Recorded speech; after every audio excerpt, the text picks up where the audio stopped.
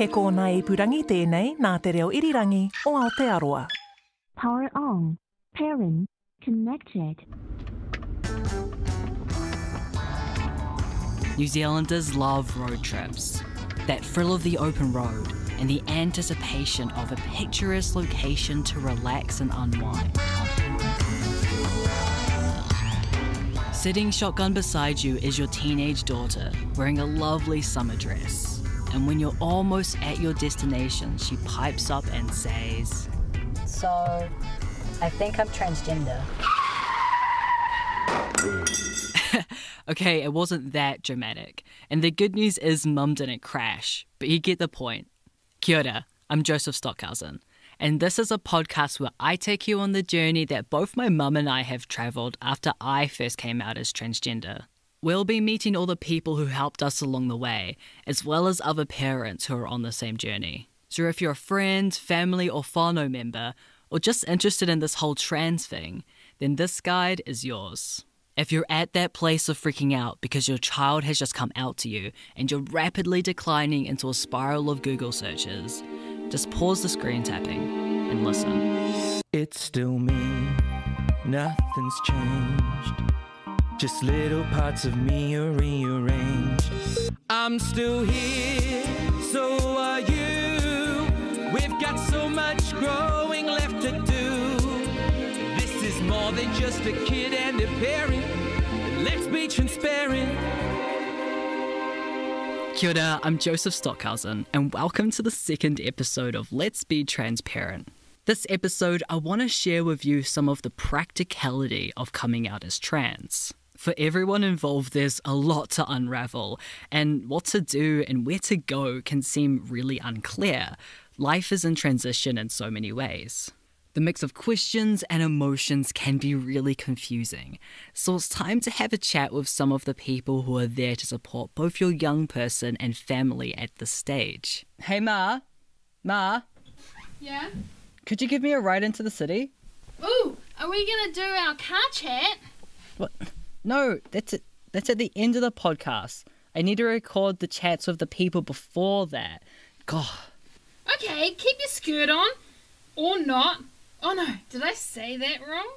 It's fine, I know what you mean. Alright then, come on, I'll see you in the car.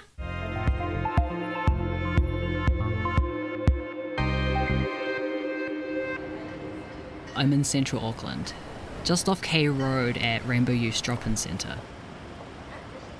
Kia ora and happy birthday to Rainbow Youth, our longest standing LGBTIQ youth organisation in the country, and obviously operating since 1989. Rainbow Youth is a prominent organisation that provides support services and resources for both young people and their whānau.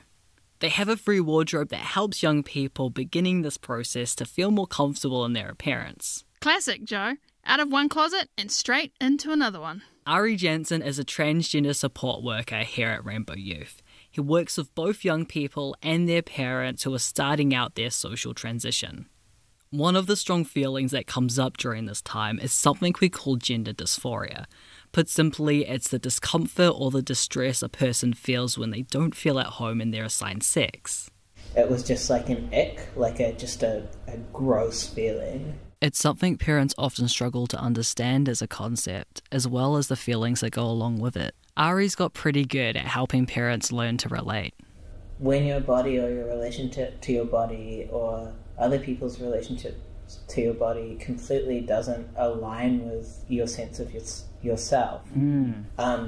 So I said once to a dad, like, well, how would you feel if you just suddenly developed breasts? Like, would you be okay with that, or would you want them gone? Because, like, for a lot of trans men, or, like, at least in my experience, that's kind of how it felt. It was like, what the heck is this? Like, this does not belong to me. Like, This is not right. Dysphoria for sure happens in someone's head, but it isn't a mental health condition. How Ary described it as an ick earlier was a good example. He knows that for a parent, this is a whirlwind. What being trans means for a kid at school, in a sports team, and even just at the dinner table. But before any of those big scary leaps, there are smaller steps you can take. Is there a type of jumper or, a pair of socks that make you feel really good? That when you look down and you see those socks, you're like, that's right, that's who I am. Socks with mustaches on them. Yeah, I mean, why not? I think with transgender things, people immediately go to like permanent medical solutions, and while those can be really affirming and wonderful for a lot of people, there are so many other things that you can do to alleviate gender dysphoria in the meantime.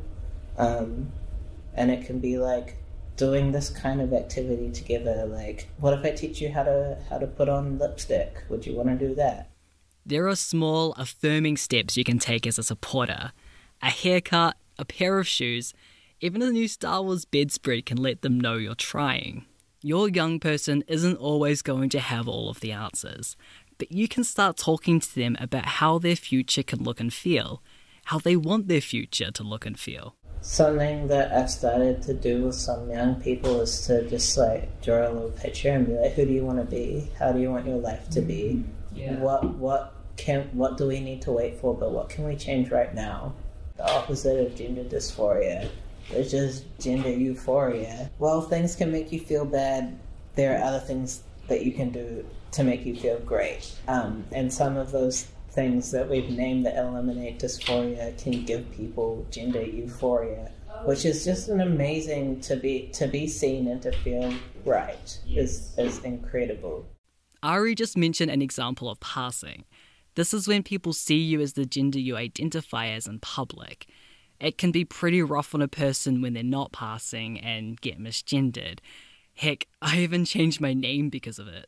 If you're there and see their discomfort, try introducing them with their preferred name and pronouns. You never know, it might actually help you out as well. But don't worry, we're all humans who make mistakes, and this is the one time that participation award actually counts. And I think like friends and families can create those environments for you, and also to reassure you that while you are not comfortable with your body, you are not your body. Like, Right. You are who you say you are and who you feel you are, and therefore I will call you that, and I will do those things that make you feel good because I believe you, and I am going to reshape my view of you to fit your view of you. You told me that you're a man, I am going to begin to think of you as a man. You told me that you're a woman, I'm going to begin to think of you as a woman. Because you are important to me, because I love you, because I know that that's what's going to make you happy and thrive as a person. You can create those moments of gender euphoria for someone. While there are small, everyday items that can help a person's gender dysphoria, there are some specifically designed items that can really bump up their gender affirmation.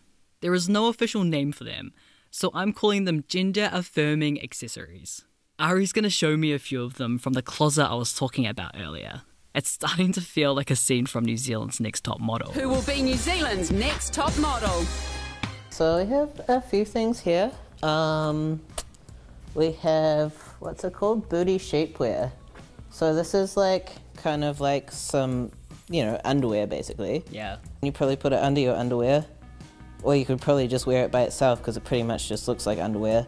But yeah, it's got some extra padding in the butt area to make it look and feel like you have maybe like a more feminine or more pronounced bum. Shape. Yeah. And yeah, it's very, very harmless. And like, in fact, this is not exclusive to being transgender. There's cis women who might want to wear something like this to make them feel more confident, or feel more confident in different clothing and stuff like that. If you're curious to see what these look like, then take a look at our webpage, transparentpodcast.nz. Another thing, similarly, what are they called? Breast pads, adhesive breast pads. Also not exclusively used by transgender people. Cisgender women can use these to like maybe make a dress fit better or something like that. And just again to get that more, feminine, shapely sort of look. Yeah, to make it look like your chest is bigger than it is, basically. Also feel bigger than it is. Sometimes it's actually more about feeling than looks, and that counts too. Yeah, absolutely. This is stuff like, some people sleep in this stuff to like make them just feel really comfy, or to test out how their body would feel if they were to do something more medical in terms of gender affirmation. Yeah, actually that's a really awesome sort of practice run for it as well. Totally. And if you're going to start wearing more gender affirming items in the home, then like even just putting this under loose clothing where no one can see is probably quite affirming, because they can just do that in their own space. Totally, yeah, and you can always, try stuff out like this. It doesn't have to be for people's perception of you. It can be for your perception of yourself, and just to try things out. Have we found New Zealand's next top model? Absolutely, I believe so. Because of what they accentuate, trans feminine people may wear them so dysphoria in those areas isn't so bad. There are also items trans masculine people may wear. One is called a binder. So a binder compresses your chest area. It's like a tank top that's quite tight, and it has a kind of shelf inside. This is a second-hand one, so it's not in perfect nick. But this kind of shelf restricts or compresses your chest. And then there's a layer of stretchy kind of swimming tog material on top. So basically if you put a binder on and it's the right one and it fits well, in theory you put a t-shirt or a top over that and it gives you the appearance of a flat chest or a cis male chest. When you're trying out a binder, probably just try it for a few hours at a time at home, so that if you do start to feel like your breathing is restricted or you're experiencing physical pain, you can safely take it off in a place that's comfortable for you. But that said, if your binder is the right size and you are not experiencing those kind of difficulties, your binder should be safe and you should be good to go. After that, you can wear it for up to 8 hours at a time. If you do experience any discomfort, give yourself little breaks, go into the bathroom, take it off, do a few stretches, do some breathing. I was just thinking, like, a few people I've talked to, their parents, or they've discussed together, like a kind of binder safety plan or a routine where it's like, you wear the binder at school, you get home, you take your backpack off and you take your binder off, and that's a safe space where dysphoria might not be so difficult, because you're at home and you're with people you're comfortable with.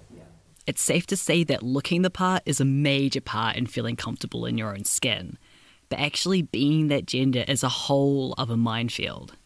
I've only ever known it from my perspective, so to help understand it more, I am meeting someone who is no stranger to these chaotic conversations. Tough Bicky's working hard there.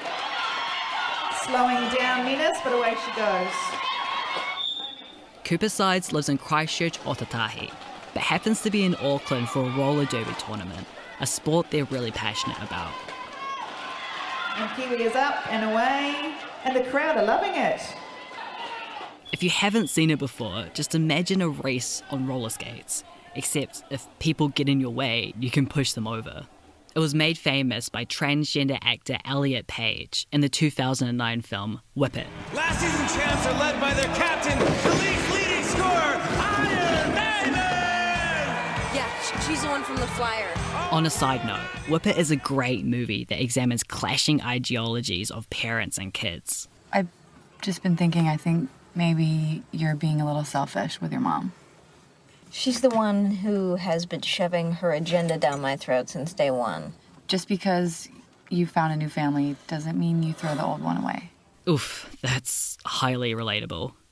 When Cooper isn't on skates, they're a youth worker, thanks to a new initiative from the Canterbury District Health Board to help provide psychological support for young trans people. So when I tend to start working with young people, it's usually about from 14 onwards. None of the young people who I have who I work with had already started hormone blockers before they started coming to see me. So a lot of them are already experiencing a lot of dysphoria, and they're trying to figure out how to manage that and how to be able to access healthcare that will mean that they will experience less dysphoria and less distress, because that's what dysphoria is. Dysphoria is distress due to the gender not adding up with what their physiological, what their body is. Yeah. So yeah, most of the time they come to me. Cooper found that when working with youth, it also means working with parents. There's a range, so I've got some young people who have basically no relationship with their parents anymore because those parents disagree with them, that they are the gender they say they are. And any time gender comes up, we'll just argue with them about it. So for them, it's not worth it to try to have a relationship with their whānau. Then there's the awesome parents who the kids are just so grateful that their parents are like, oh, you say you're a boy? Oh, you're a boy. Sweet. Hey, son. And just kind of treat it that way. Like they'll say some things wrong. They'll get the pronouns wrong every now and then. But what the core of it is that they believe their child. Yeah. So those young people, they've got that great relationship. And then I have that middle ground, which is the more common one, which is still a relationship with parents, but there's a disconnect in that the parents don't understand the young people and what they're saying about their gender. And the young people are just getting really frustrated because the parents will say something that disregards kind of all the other things they've already said to their parents, and that kind of shuts them down and makes them not want to try to help their parents to understand them. That sounds familiar.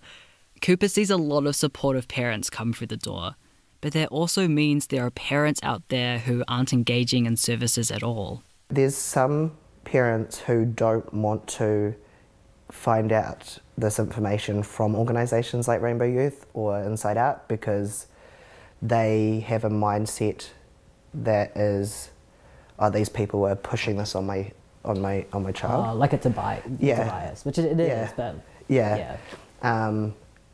And so that's where it's really difficult. One parent I actually did manage to somehow get through to, and that I heard from her that she didn't believe that her son was a young man because she kind of thought that she might have been when she was younger, and it turns out that there was other mental health stuff, so she wants every other mental health thing to be ruled out before she was willing to take on board that he could be trans. And that's where getting the psychological assessment for gender dysphoria came in really handy, as once that came through and mental health professionals, psychologists had assessed that actually this kid's mentally stable, he's just trans. I'd ask the parents to be like, what are you worried about? Are you worried that these people are going to be able to convince your kid that they're trans? In which case, does your kid have no autonomy over who they are? And you don't think that they are able to understand who they are? Like, how often does cisgender people think that they might be trans? You know, like... I haven't heard of it. Yeah. Hey Joe, you've explained to them what cis means, right? The podcast people won't know what you're talking about. I mean, I didn't know what you meant when you first used the word. That's a really good point, actually. So, cis is short for cisgender, and that means that you're comfortable in the body you're born in. Your gender identity and your sex are essentially the same. And maybe they might think, oh, am I no, you know, and write it off. So I would think that surely if a young person isn't gender diverse in some way, that they wouldn't be able to be convinced that they were. I can see where parents are coming from. It's unsettling if people have opinions but no immediate backup to the facts. And finding stories of what's happening a world away on the internet can be scary. While you're scared, your kid's going to keep aging. Your kid's going to keep living. Puberty's going to happen. I guess I ask that you don't let your fear stop you from listening to your kids about what they need. The ideal for me is that I don't have to do my job anymore because young people aren't having to experience what they need my support for. And so many of my young people say, God, I just wish that people would let me take hormone blockers before. I wish I didn't have to deal with all of this now. So please, if you're scared, if you just want to do the right thing, I know that you love your kids and you want to do the right thing, please just let them have blockers so they can figure out what they need and you can figure out what they need and what you need. Just let them put a pause in this time while you're scared and they're scared and just let them figure it out. Taking hormone blockers is a big decision and not something to be entered into on a whim. But I guess from Cooper's frontline point of view, they can see the before as well as the after when it comes to what kind of impacts they have on young people. It's a topic I'm going to unpack with medical professionals in the next episode of this podcast.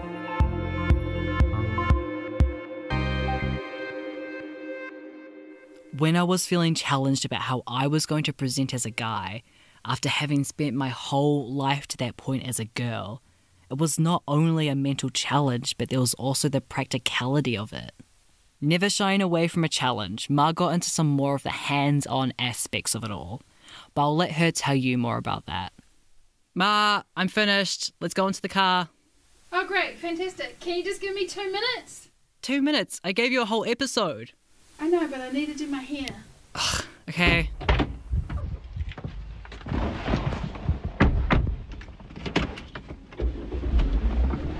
What's this lady doing on the road? Just standing in the road. Tell me what you found in the washing machine which was my first point. Like, what did you actually find? Well, I found that, so I was pulling your washing out. You had left it in the washing machine and I'd gone to do the washing, and so I was pulling it out to go put it on the clothesline, and I didn't see it at first. It wasn't until I was hanging stuff up and then I was just like, what the fuck is this?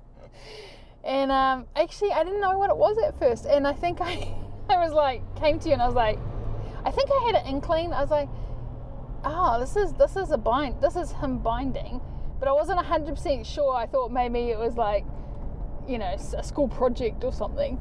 And then I asked you about it, and I was kind of shocked that you had done it for yourself. And then I was kind of ashamed as a parent because I hadn't taken the initiative to actually get that for you or to help you get that. You know, like I felt like I had failed a little bit.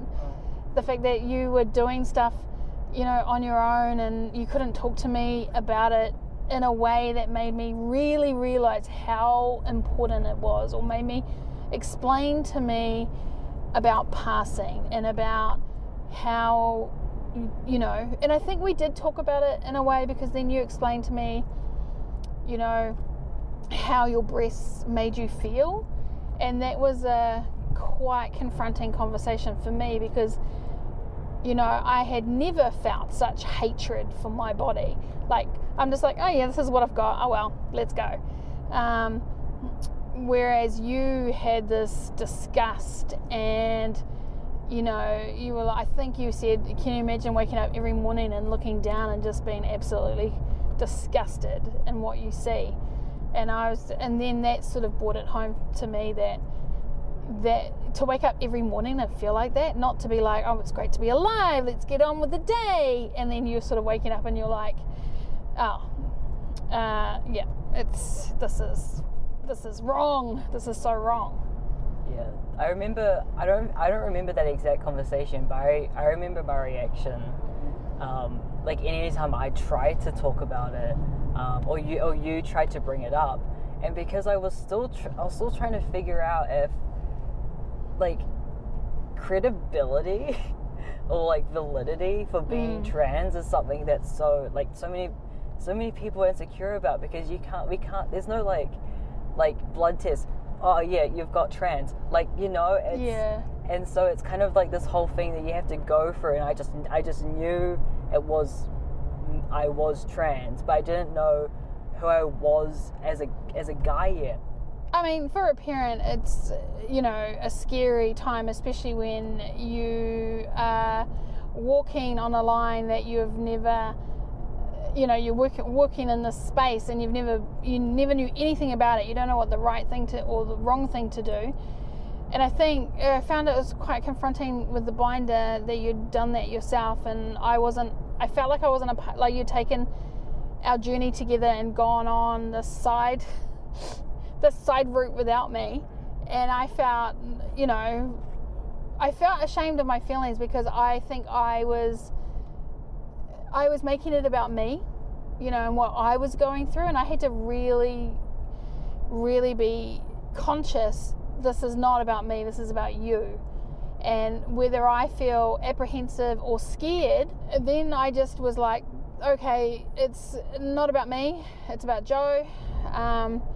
And I need to really listen to what he's telling me and be supportive no matter what. If I don't understand it, doesn't matter.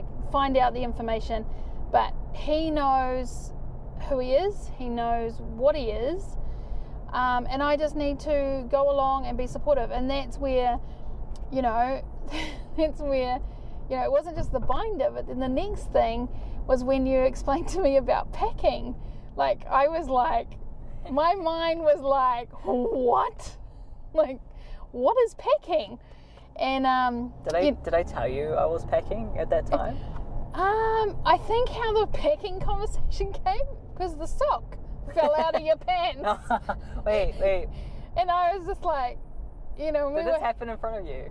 No, it didn't. But you told me about it that day. You're like, I'm going to tell you something funny. Stationary warehouse. Yes. Yeah. And I was like, hey, I don't understand. Why? What? You had a sock down your pants? Like, I don't, you know. So I was like, what?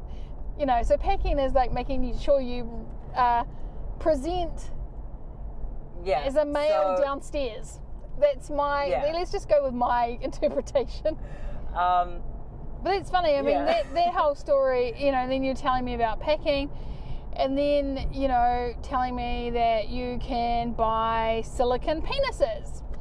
And I was just like, oh yeah. And then I was having a conversation with my mum about it, telling her, because I tell my mum everything. And she was like, well, this is serious, you know, we really need to, you know, get him what he needs. Aww, and I was like, okay, yep, well, Christmas is coming. So... because, you know, and I'll buy my son a penis. And here I was, 2 or 3 in the morning, and I'm on a US website looking for penises. And it was hilarious. I was giggling because it was like an out-of-body experience. Here I was, sitting in my bed by myself, looking at all the different penises, you know, big, small, large, which one shall I get, and all the different colours, and then you know, waterproof ones, and you know, and then the undies to fit it in. And I'm just like laughing, going, because you know, Mum and I were like, oh, buy it for Christmas because they're not the cheapest. And I was like, I just had this realization that no, this is so wrong. I cannot be the parent that buys my son a penis. I'll give you the money and you can go do that. But I am not going to be like, here you go, son. It's a blue Merry one. Christmas. Yeah. And I think that whole binder situation, that really made me just be more, no, we're changing this. Anything you need, I'm going to get, no matter, and just ignore my feelings about being scared, because being scared of the unknown. And I just needed to jump on board and, you know, really show you my support instead of holding you back because of my insecurities. Well, it really started us off, like, in having my transition. It's kind of like, as this is what both of us are going through, you know, then there was the whole topic of like, well, I need to change my name, and like, what name do I go by? And And we talked about that, you know, like potential names, and you're like, oh no, you don't suit Jamie at all, you can't be a Jamie. I mean, the reason we transitioned you to Bryn was more for me because it was easier for me to go from Brianna Bree to Bryn. Yeah, you just take the vowels out, and that's... Yeah, but then you struggled with the Bryn name. I loved the Bryn name, but you had issues with it, and then, you know, came to me and said, Mum, I just need to change my name. And I was a little sad, you know, and I was a little sad, and I was a little worried that I wouldn't be able to cope with the new name because it took me so long to get sort of transitioned to Bryn. But then you changed to Joseph, and it didn't, and that name seemed to just fit so nicely, and it didn't actually take me long at all to sort of snap into Joe. Yeah, well, I mean, I liked Bryn, but the thing is that it's a unisex name. Yeah. And at that time, my voice was not as deep as it is now. My features were very feminine. I don't have my beard, and when I don't have my beard, I look like a 15-year-old dude, or just weird. Yeah. And so I had to change it because Bryn was just not working, and I kept getting misgendered. It's one thing to experience being misgendered in your own mind, but to be on the receiving end of it from the eyes of others can be really tough. Getting the help from support services is one thing, but to get the support and unconditional love from parents or parent, well, that's everything to a young person. I honestly don't know where I would be if I didn't have my mum there for me when she was. Coming up on the next episode of Let's Be Transparent, we're heading to see the health professionals about the physical and mental aspects of transitioning. Thanks to you for listening. I hope you've enjoyed our second episode. If you've got any questions or want more information on anything you've heard, we've put together a whole list of resources from each episode on our website, transparentpodcast.nz. A big thanks to today's guests, Ary Jansen, he, him, and Cooper Sides, they, them. Ary works for Rainbow Youth. You can find them at ry.org.nz or at Rainbow Youth on Facebook or Instagram. Cooper works for 298 Youth Health, 298youthhealth.org or at 298 Youth Health on Facebook or Instagram. Let's Be Transparent is available on Apple Podcasts, Spotify, iHeartRadio, or wherever you find your podcasts. If you've enjoyed listening, then I'd be really grateful if you gave us a rating and leave a review. Let's Be Transparent was created and presented by me, Joseph Stockhausen, he, him, and my mum, Pauline Stockhausen, she, her. Our theme song was written and performed by Maxwell Apps, they, them. The executive producer was Tim Watkin, he, him. This podcast was produced and made by the team at Motuehe Group for Radio New Zealand. Also, huge thanks to Radio New Zealand's Liz Garton, she, her, for all of her awesome advice putting this all together. This is more than just a kid and a parent. Let's be transparent.